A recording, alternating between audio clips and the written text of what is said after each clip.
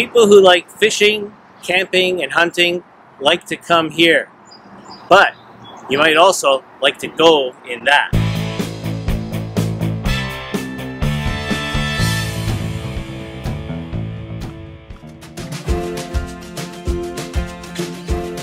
You are looking at the new to North America RoverKing Universal Slide-In Pickup Camper. And you are looking at the Capra model, which is designed to fit most mid-size pickup trucks. I'll have a link in the description section to their website where you can see a list of all the pickup trucks in which this camper is designed to fit. And like many other lightweight campers, this one has a top designed to lift. Let's have a look and see what's involved. Each latch has a locking carabiner which must be removed, after which each latch can be opened up.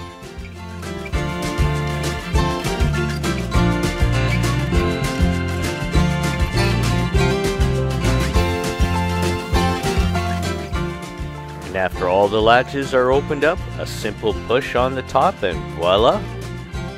And unlike other models on the market, on this model the gas struts push up the full top. And at this stage, once the top is lifted, you go inside and screw these bolts into the structural panels at the front and at the rear, and that serves to make the canvas nice and tight. Well, I'm impressed with the style and functionality of the outside, but let's have a look and see if it's translated on the inside. At first glance, once opening the door, I could see there's room to stand in the bed of this pickup truck, as well as some seating at a table where you could sit across from your partner. And then as we get inside and have a look towards the back, there seems to be a really spacious bed up here. Lots of light and windows and screen to let air flow. So I have to say it is very comfortable here, and you've got a table for two so you can sit across from your friend and just have dinner, play cards. It's quite a nice setup. It amazes me how they've crafted this for a mid-size pickup truck bed. Now this storage cupboard comes standard with the unit. It also can be replaced with either a porta potty or even a 12-volt fridge. Well, they've nailed aesthetics and comfort, but what about the mechanicals? Now here's all the working mechanicals where you have your solar power, because the battery is in that cupboard on the right. And then behind this unit is your water tank. And a 12-volt pump powers a shower head with a magnetic base that can be attached anywhere on the shell of the camper.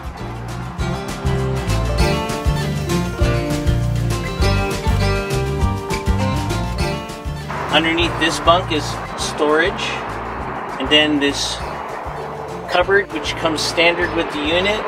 It has a sink inside that you could put out here on the tailgate when you want to use it, or use it inside. And if you wanted to, you could replace it with a porta potty or even a 12-volt refrigerator.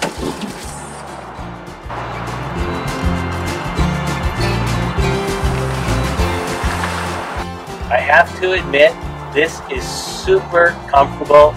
There's a large bed right here with really nice firm foam padding, lots of height the whole way along here.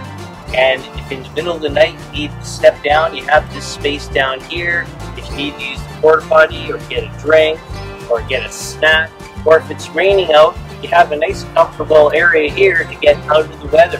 And the fact that the whole roof is extended really gives this place a huge inside feel. The lower windows of the camper have an integrated sliding window, screen, and blinds. Pretty nice. And those MOLLE panels that you see on the outside of the camper come standard with the unit for attaching some of your overland gear.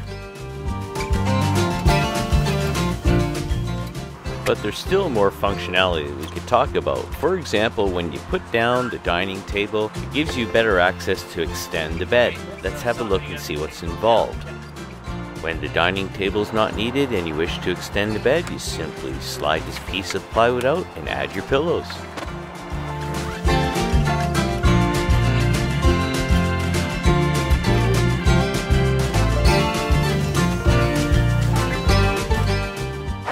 Another interesting feature is that this area here can also be converted into a bed, say if you had one of your children with you. There's a board that just easily fits in between in this space. You don't have to do anything with the table. And then this backrest fits here, and this one fits here, and you have another sleeping area. That's pretty slick. So it gives you a lot of functionality and versatility that you can even use this space. And if you want to just sit on these ends, you can do that as well. Now, as I mentioned at the beginning of this video, RoverKing has managed to make this camper a universal camper so that it can fit most any mid-size pickup truck. But how did they do that? A universal design would have to accommodate the different cab heights and box sizes. In the case of cab height, RoverKing accommodated nicely for that by adding a rubber strip on the bottom of the cab. This accommodates the taller cab of the Jeep Gladiator nicely. And when it comes to box size, the RoverKing camper has a space behind the cab. And one might argue that this is a compromise in the design by RoverKing in order to be universal. Well, some might look at this as an opportunity. Like I said, instead of a compromise, this is an opportunity. For example, you might be able to mount a camping table in this space. Maybe you could have access to storage from the inside as well as the outside. Or maybe even this is a great location to mount a diesel heater. Let's have a look at how we could raise this camper. And just like other slide-in campers, the RoverKing also has 4 attachment points that you can attach jacks on which to lift the camper. And with the aid of a simple battery-operated drill, you can lower the jacks to begin to raise the camper. You just simply go around and little by little you raise the camper off the bed of your rig, and then you could drive out from under it. This way you could leave your camper at the campsite while you're on the trails, or when you're home, take it off your rig, put it on a dolly and store it in the garage when you're not using it. And as you can see here, closing down the top of the camper is as easy as it was to lift it.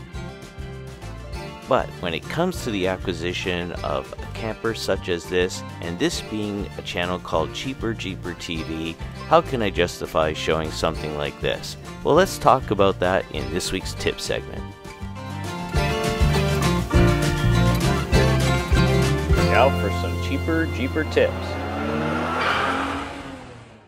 As Cheaper Jeeper TV, I naturally would look at the costs of these campers as I encountered them at the Overland North gathering. And what I did observe is that on competitors' websites, they'll show you the campers and the accessories, but the prices are not so evident. Unlike at the RoverKing website, they have the 3 models available. They list all the accessories for the 3 models as well as their list price.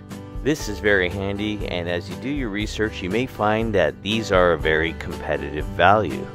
Also, if you're like me and you happen to already have solar panels and a lithium solar powered battery pack, you might forego getting the premium package and get the standard package of this camper and possibly save a little bit of money. However, if you're not handy and you go for the premium package, you'll get the professional installation and still a pretty good value. So special thank you to our folks over at RoverKing for coming out to show us their rig. From my impressions, it's an excellent design that looks fantastic, and I certainly couldn't include all the information available about this camper. That's why I'll have a link to their website in the description section of this video. Why don't you let me know what you think of this camper in the comments section below, and if you reach out to our friends over at RoverKing, make sure to let them know that Cheaper Jeeper TV sent you. Hey, that's it for this week's episode of Cheaper Jeeper TV. I hope that you found the video interesting, and if you did, how about giving it a thumbs up? If you're new to the channel, please feel free to hit the subscribe button and the alert bell so you'll be notified when the next video is released. Until next week, I'm Dino for Cheaper Jeeper TV. Be well, stay safe, take care.